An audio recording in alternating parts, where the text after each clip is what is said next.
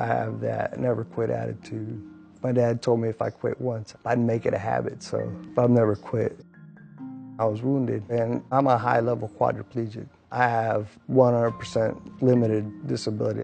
I need help with everything. He used to be very active, and now the technology, I think that it's going to give him a little bit more freedom. And that's what I want to see. The first task we're going to do today is opening the front door. Follow me. One will get the door for you. Toyota is a car company, and obviously we like to make cars, but we also focus on research and development. Can we help people be more mobile? I pushed it. I make the robots work. Each member of our team has their specialty that they are very good at. We've got perception and navigation and manipulation, and so when we come together, we have to coordinate all of these things in order to create this symphony that is the robot. Creating just a random task is great and all, but there's not that motivation behind it that you're actually helping somebody. The Romy project is really great because we get to see the person that we're interacting with and do a task that's for him. One of the tasks that we're looking at is opening the door for Romy. Can he do that by himself? Can he feel independent? The second task that we're working on is bringing water to Romy when he needs it. You're going to push the button that says water. Then the robot is going to drive out over to the counter, pick up the bottle, and drive over to your wheelchair. Even though these tasks seem very, very simple, they're actually stepping stones into having robots in everybody's home. The robot sees its world through the myriad of sensors that it has on it. It has the ability to sense its environment in a fairly complete way. I got it. I am looking for Romy.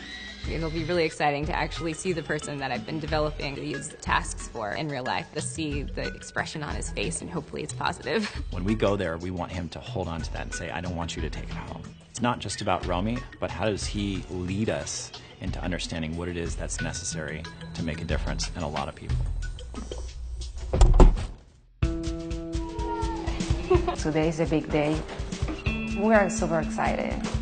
When they opened the box and I saw the robot, I figured that will unfold the next chapter in human support robots helping people with disabilities.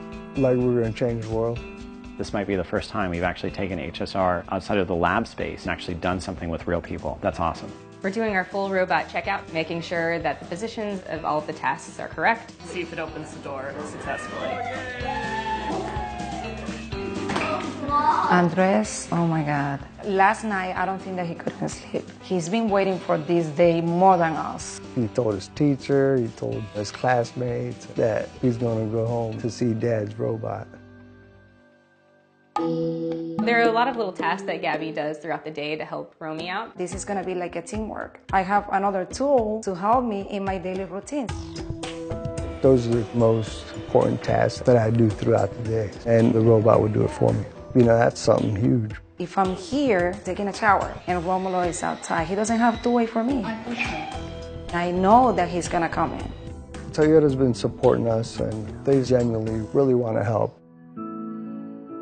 Paralysis affects the entire family. So if you can bring a tool that is going to improve quality of life for the entire family, it's priceless. This is, a big game changer for everybody that has a disability. If I can help in any way, the better my life will be, just because, it's satisfaction. I want to make sure that Andres knows that you don't have to quit anything. That you can just keep going no matter what.